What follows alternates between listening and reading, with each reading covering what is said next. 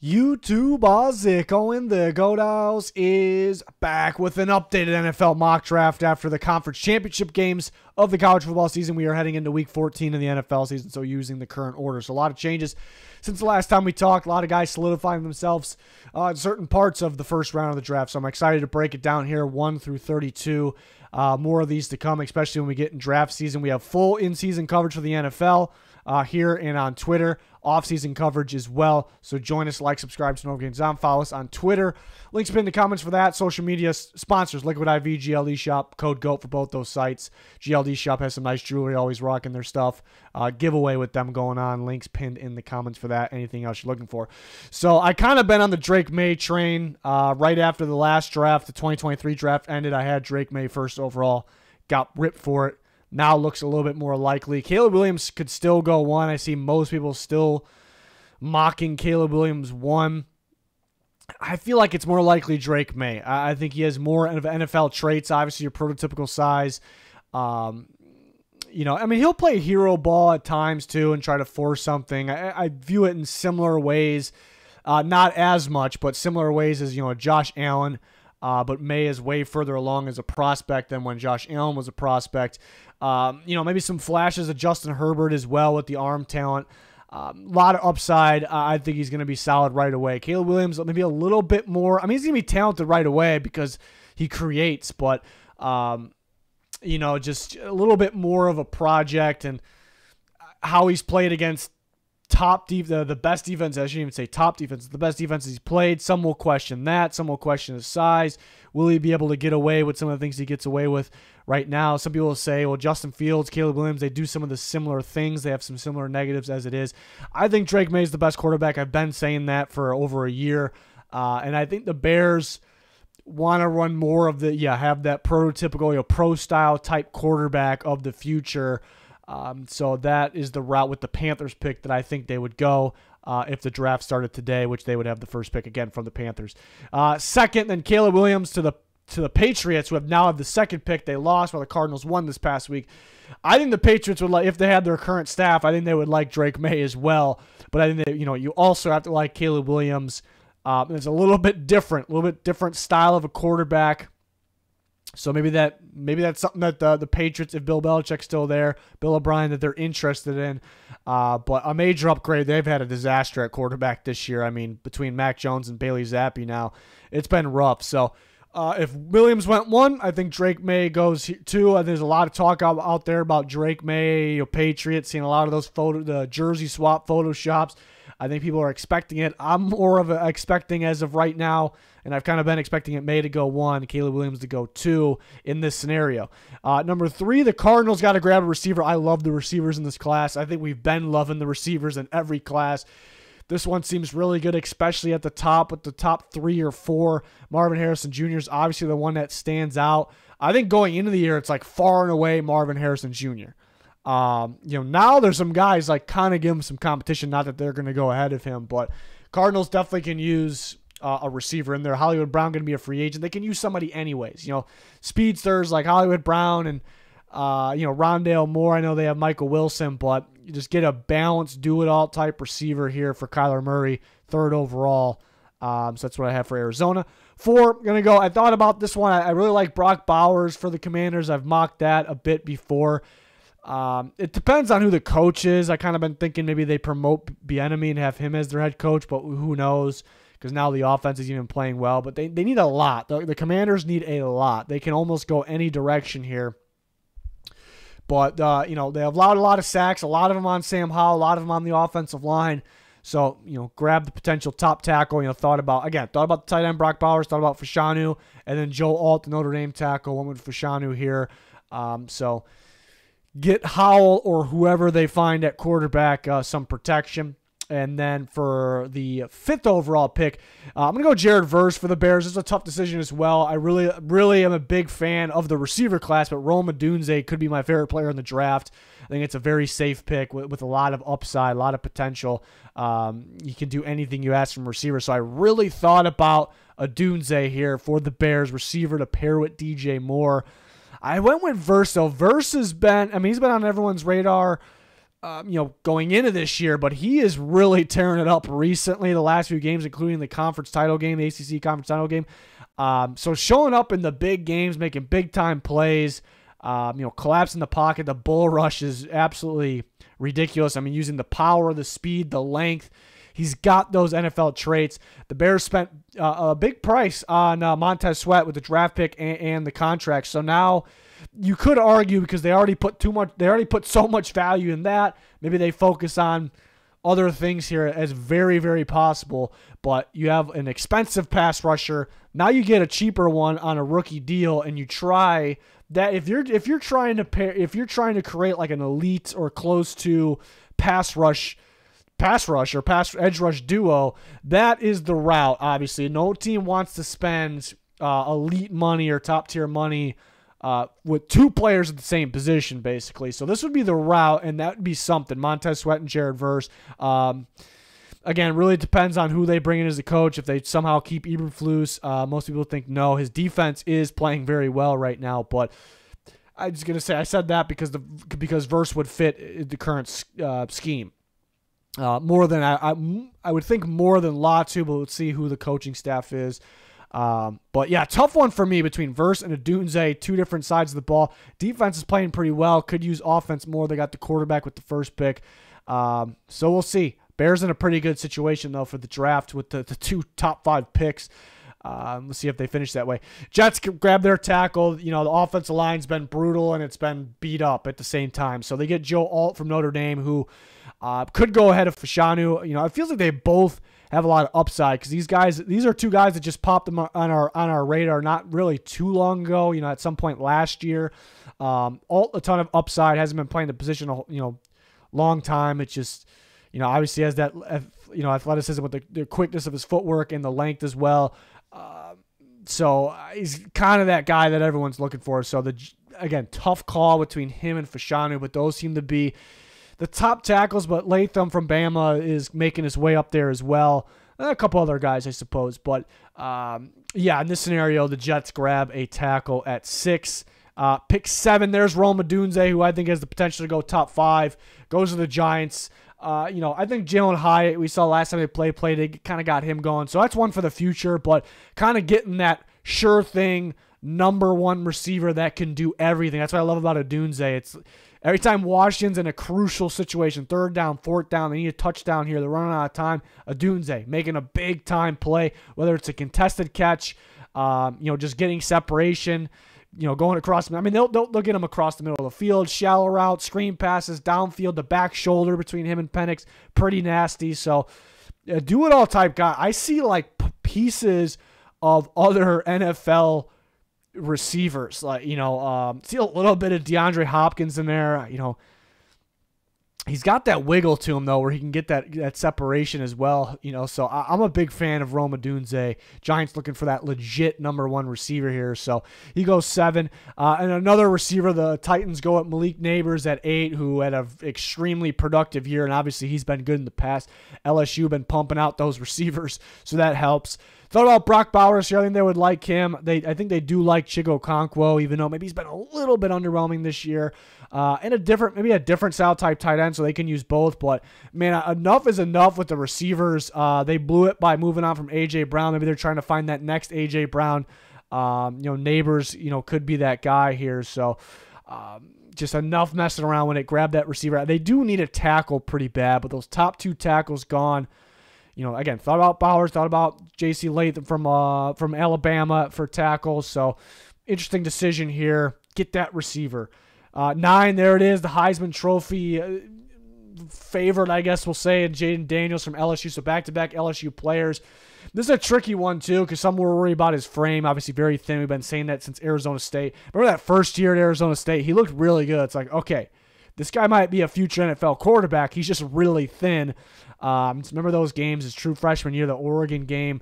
And then he kind of declined a little bit.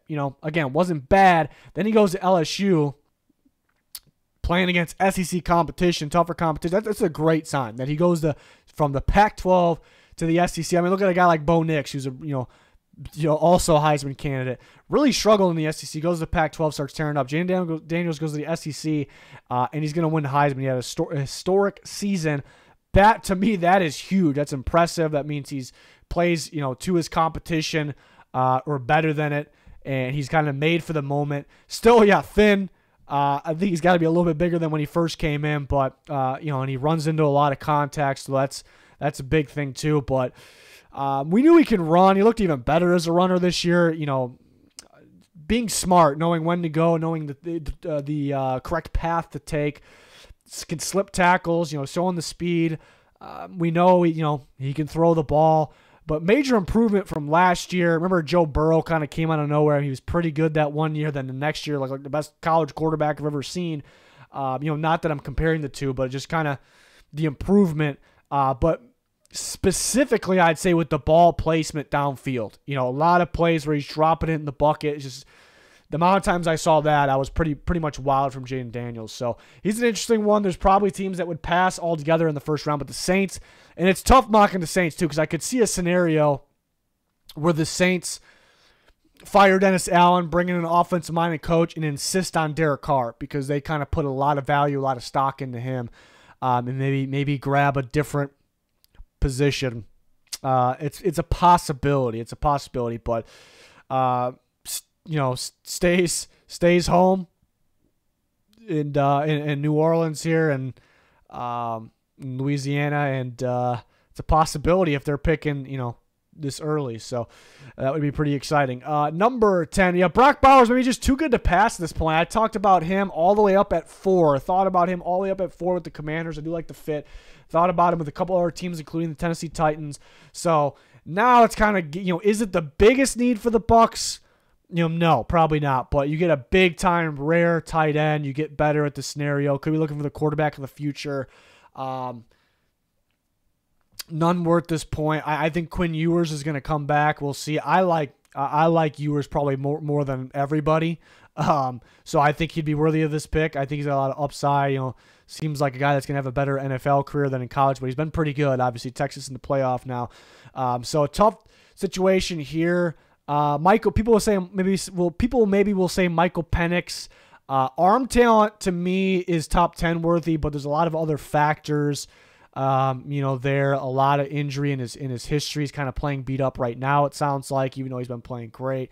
Some people worry about the throwing motion or the release, but the arm talent's definitely there. How will he be? It seems like they scheme things up for specific receivers. He has the best receivers, so it might be like a Hendon Hooker situation. I think he has a little more talent than Hendon Hooker, but he's more likely to go early round 2 now. But Buccaneers in this scenario, this mock scenario, go at Brock Bowers. 11, Jer'Zhan Newton to the Raiders. I think they could definitely use a guy on the interior. Inside Max Crosby to help stop the run a little bit better, get interior pressure. Jer'Zhan Newton, big time disruptor on the inside. Illinois, another first round, potentially another first round defender. Witherspoon last year has been tearing it up, and they've had other defenders obviously play very well recently, but so the Raiders go for Newton at pick 11. Pick 12, Latu, who's arguably probably been the best pass rusher of college football out of the draft prospects, or just in general this season. This seems like a really good value here for him. He kind of slipped through a little bit. Big question will be, will he go first? Will Jared Verse go first? I guess Dallas Turner probably could be in the conversation, the discussion. Latu had a monster year, though. Some impressive moves off the edge. A collection of moves, too. Using his length. The bend is very impressive. The spin as well. Chargers, maybe not the biggest need, but Khalil Mack not going to be around forever. Joey Bosa, it seems like the injuries pop up. And it's just too good to pass on. Tremendous value here with Latu sitting there at 12. So that was my thinking there.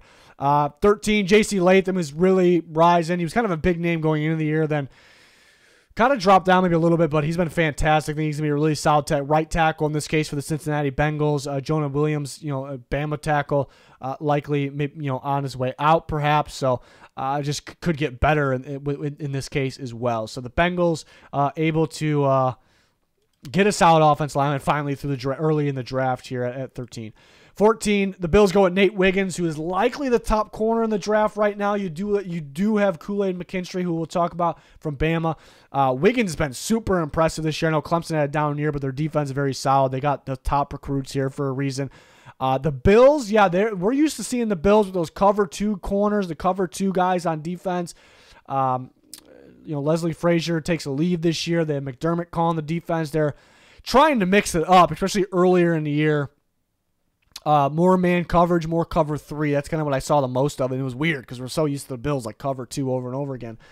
But right now, and they're kind of running more cover 2 again because it just feels like they got the players to specifically fit that defense. And it's not the worst thing in the world. They got some pretty good players, but I think they're going to start looking for different, good. Use their evaluations, which has been pretty good. Like their talent of finding some good talent, but get something a little different here. And got Tre'Davious White is the injury concern. Kind of looking for a guy of the future. They did bring in Rasul Douglas, but I think adding a good corner. He's he's been very solid in man coverage. Probably your best man coverage corner, I'd say for sure of this draft. In Nate Wiggins from Clemson. So thought that made sense. Get something a little different while getting better for the Buffalo Bills here. And then here's your other top corner, Kool-Aid McKinstry, who I do think can mix it up a bit. A little bit of zone and man from Alabama. In a top-tier defense and arguably the best defender on a top-tier defense. Maybe the closest thing to an NFL defense this year perhaps kind of Ben Georgia, but I guess the way that they're coached and what type of defense they run, which makes sense there. So I think it would make sense for Vance Joseph's defense. But, I thought about multiple things here for the Broncos, but they have one of the best in football in Patrick Surtain, who also played at Alabama. But, they're rolling with Fabian Moreau this year, which has he been all that bad? No. But just completing that maybe elite cornerback duo and just getting better at the position, I thought made some sense for the Broncos here at pick 15. 16, Talise Fuaga from Oregon State, who really wasn't on many people's radar at all going in this year, but he's been fantastic for Oregon State. In Seattle, their offensive line was better than expected last year. This year, it feels like it's kind of worse than expected. Yes, they've dealt with some injuries, but I think they get better here and they get some insurance, which you don't draft him at 16 to being just an insurance guy, but it kind of helps that as well. The guys that were starters become backups. But yeah, I think they could do a better job protecting Geno. Thought about multiple different routes here, but Fuaga is what I went with at pick 16 for Seattle. 17, Dallas Turner slipped through. We saw Latu kind of slip through a little bit, so for some reason, in this scenario, it kind of pushes back the edge guys a little bit. Dallas Turner's been fantastic for Alabama. Again, one of the better defenses, one of the better players on that elite college defense. So the Rams pair him with Byron Young and just get that pass rush going here. Just definitely another need, but just too good to pass, mainly. Just too good of a talent here at 17 with what's on the board.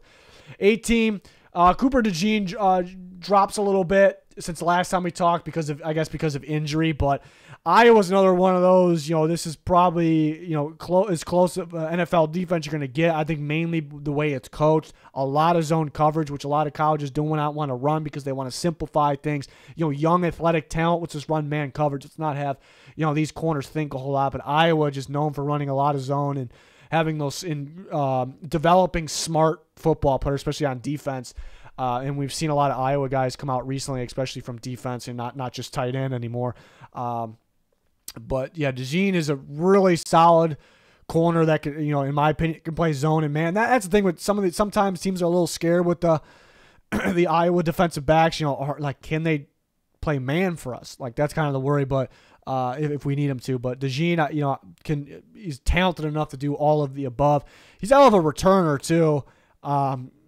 So help you in the special teams game. So I like to fit with him and Jonathan Gannon's defense. Just seems like a really good fit in his secondary. It's just exactly what he looks for. I think he's going to like the smart, tougher corner that is already technically sound in zone coverage. So like that fit a lot at 18. 19, yeah, it's an interesting one. Another guy that slipped through. We're starting to see some of these guys slip through, and it shows a little bit, okay, this draft class might be pretty solid. Because Keon Coleman has the chance to go in the top 10 because he's a freaky dude. big, well-built, super athletic, can go up and catch the ball, contested catch ability, big playability, run after the catch ability, see him return punts as well. He drops a little bit because other players on the rise, receivers on the rise, and he's been a little underwhelming recently, but still a player I really, really like. But sometimes, has games where like 1 or 2 or 3 catches. You wish he would do a little bit more. Not the Falcons' biggest need, and they already have these big targets in Drake London and Kyle Pitts, but it's the type of guys they like, and they control their own destiny and make the playoffs too. So Arthur Smith could be staying if that's the case. So I think they'd be interested in Keon Coleman, because they had those big targets. They bring in Mac Hollins, who isn't Keon Coleman, obviously. They like those types of guys for a reason. Again, value pick, too good to pass. They need a quarterback badly. This is a really good roster. It's why they're maybe going to make the playoffs right now. It's why they win some games. They have a really good roster. The defense is much improved. So they need a quarterback so badly, but none I thought worth the value. We've talked about Penix for the Falcons before. Just too many factors that I think probably keeps him out of the first round. Big time injury history, up there in age. Kind of dealing now, maybe not 100% now. He kind of looked like in the Oregon game. Going from that Washington system, that scheme to the NFL, a little bit different. A lot different than Arthur Smith's maybe. So that's kind of the question with him. So I just want a value pick here. Too good to pass on for Keon Coleman. It's something they like too. 20, the Packers grabbed that safety, Cameron Kinchens from Miami. I thought about Minnesota safety, Tyler Nubin as well. I do like the fit there, but feels like Kinchens is likely the best safety in this class right now. Really good range on the back end. Sideline to sideline guy can make plays. That Miami secondary was very solid, actually. They, another underwhelming year perhaps for them, but this was their strength, and it's because of a guy like Cameron Kinchens. So the Packers definitely, they're playing good ball right now, but they definitely can get better at safety. Savage is a guy that can play in the slot, and he can play, free as well. Obviously, they didn't have Amos this year. A little beat up. But, they just get better in there in general. Look out for the future. Because is Savage going to stick around too? So some questions there. So they add Kinchens. They could look at offensive line. Could look at corner, because remember they trade Rasul Douglas, but they got some steals later in the draft last year. So $1 million 7th-round picks. I thought they did a very good job on. 21. This is the big surprise, probably for people of my mock. The Vikings taking Braelon Allen. You could say you can make an argument against this pretty easily. I'm well aware. That Kevin O'Connell is a pass-first guy, and maybe they just pass. They're not too worried about running back, or they won't value running back in the first round. But I think Braelon Allen is a guy people should talk about more, and actually a couple running backs. Benson from Florida State, Jonathan Brooks from Texas. I really thought about Allen and Brooks, both those guys here.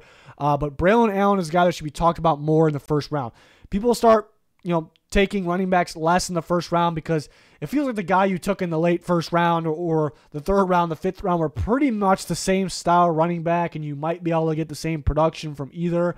Braelon Allen is he's different. It's not the same type of back. It's a guy that does not come around very often. Not at all going to sit here and say he's going to be the next Derrick Henry, but if there was ever going to be a rare, another, in today's era that works, another Derrick Henry, this is probably your guy. If there was going to be one. The Vikings have had a borderline disaster at running back this year. He's had games recently where I guess he's ran okay, but he's been underwhelming. He cannot punch the ball in the end zone. He has some fumbles. Just not that explosive. Ty Chandler looks explosive. They're not trusting him as a blocker right now. They don't like him as a starter every down back. I want him to get the ball more. It's understandable, though. Braelon Allen is your every down back. He's a big guy. He can block for you. He can grind out those yards. He will punch the ball in the end zone. And what I love at Wisconsin is they brought more of a passing approach finally to their offense. Is probably going to pick up more as we go on in the future. And that got Braelon Allen the ball more through the air. So he kind of, was he insanely productive through the air? No, but they got him going a little bit, and he showed that he can do it. He showed some upside. So this is a different type of running back that I think needs to be talked about more in the first round. And I think the Vikings had him right now. Will say they'd be a lot better shape. They would have a better running back. They'd have more touchdowns. They would have that blocking issue on pass protection from the backfield solved as well. So that was my thinking on that. Again, people would probably question it. I'm not really going to disagree with you. I thought it was interesting. I thought it was a legitimate thought here, consideration here that they could go this route. I do like the Texas back, like I said, Jonathan Brooks, but I like his pass catching ability quite a bit. So there's some running backs that can be a little sneaky. I'm kind of excited about the running back class next year too, looking at some of these guys. I'm a big Omarion Hampton fan from North Carolina. Ollie Gordon looked like a stud from Oklahoma State this year too. So those are guys, for next year. So I'm already getting ahead of myself there.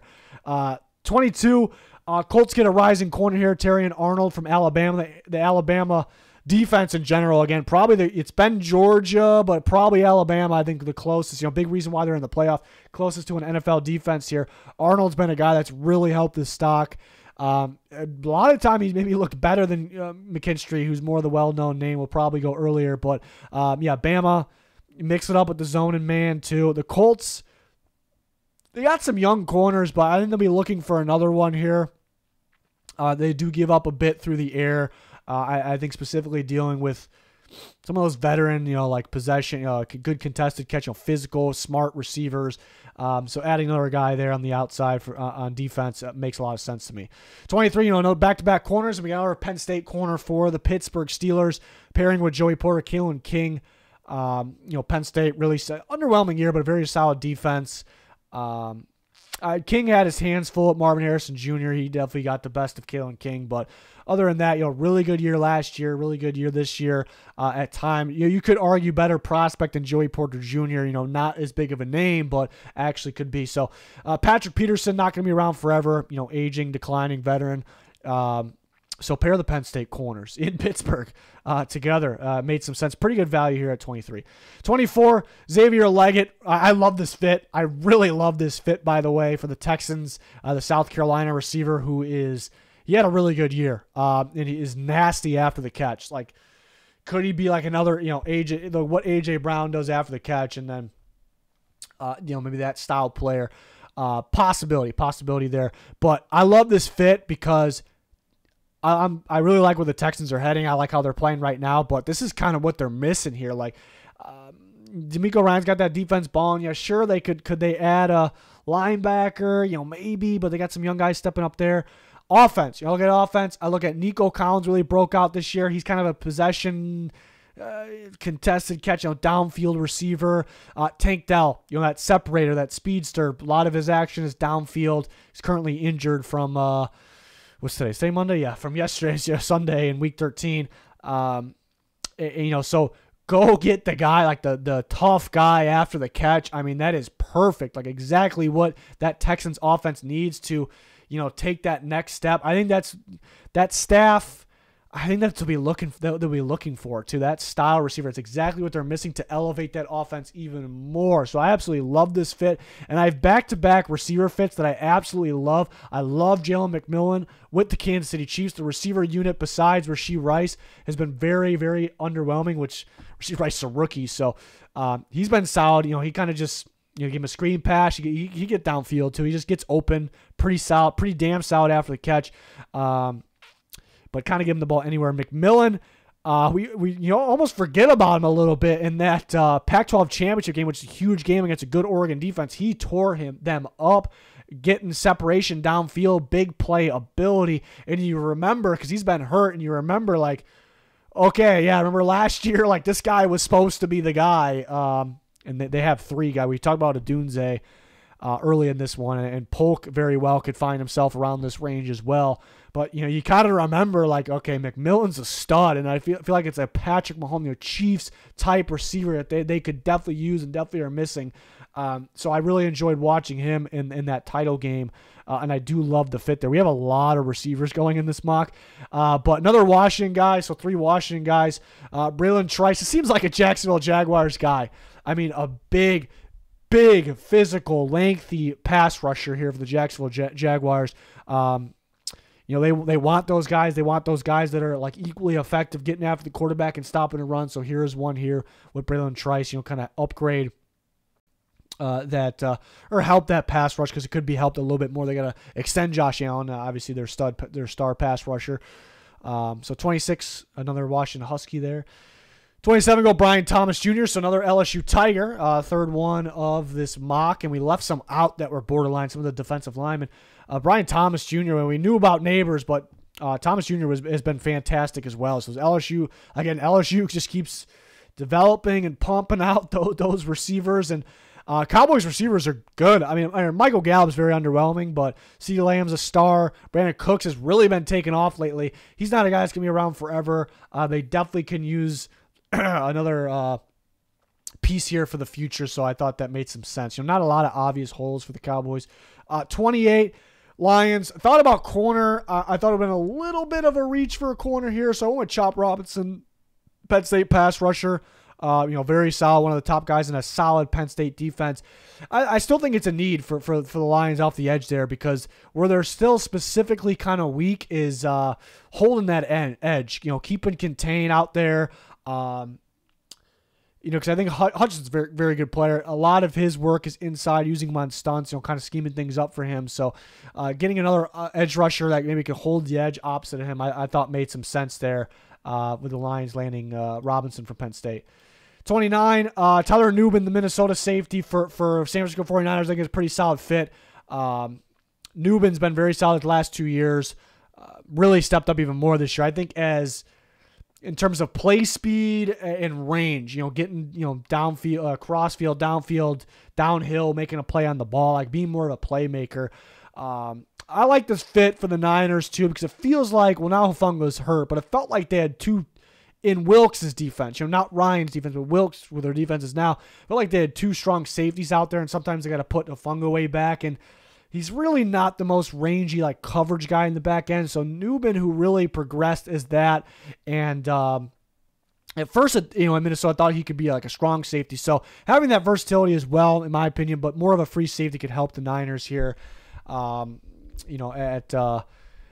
pick 29. I was told actually in the offseason, I don't know if it was ever reported as news, but I was supposed to keep it quiet.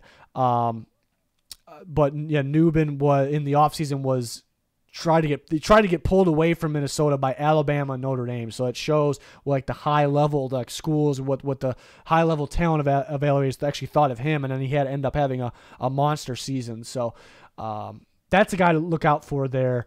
30, Adonai Mitchell, who I thought about him a lot earlier. I mean, he was good at Georgia, very solid at Texas. I mean, lengthy, good size, speed receiver, can make that contested catch the ball downfield, tearing it up for Texas.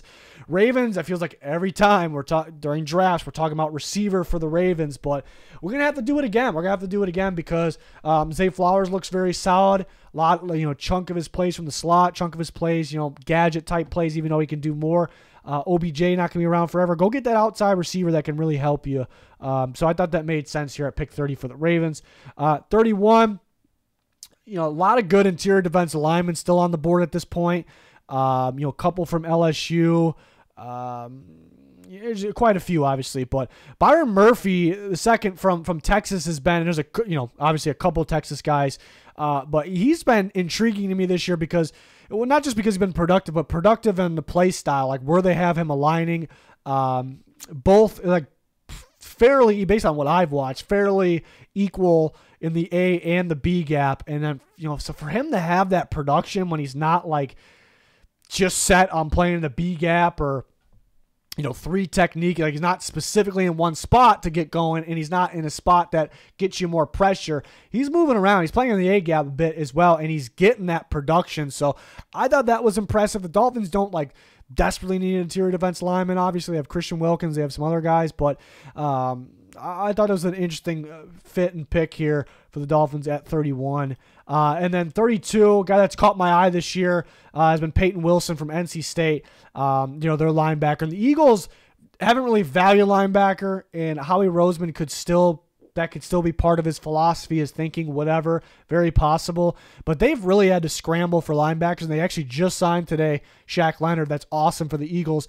Not going to be a guy that's around forever. Will he end up fitting? You know, he was really good when he was healthy, but mainly in that cover 2 scheme. The Eagles actually haven't been running much cover 2 at all. So will it end up being a fit?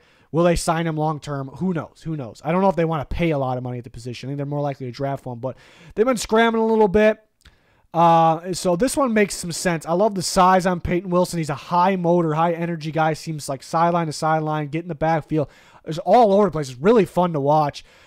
Pretty damn athletic for his size as well. NC State's been kind of getting, pumping out some decent linebackers too. This is going to be their best one in a bit. He actually reminds me, and he reminds me of in terms of a prospect. Well, just Jack Campbell is still kind of a prospect, a much better version of Jack Campbell, who surprisingly, but he went in the first round last year. But I think a better version of him. I see some similarities there, more strengths. Got that length, got that height, that size.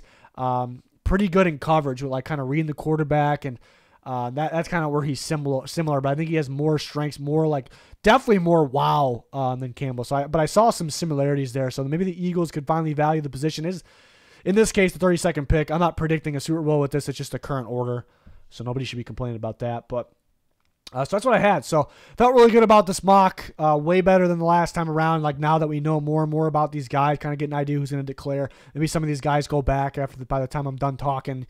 We'll see. Transfer portal stuff is heating up. It's weird. But it's entertaining. It's definitely entertaining. But we got you guys covered with everything here on the channel and on Twitter. So check us out there. Like, subscribe, turn notifications on. Weekly coverage. Hopefully you can join us. Check out our sponsors, links pinned in the comments, code GOAT, whether you want to use it Liquid IV or the GLD shop. It's going to do it for this one, though. Thanks, everyone, for watching. Goodbye.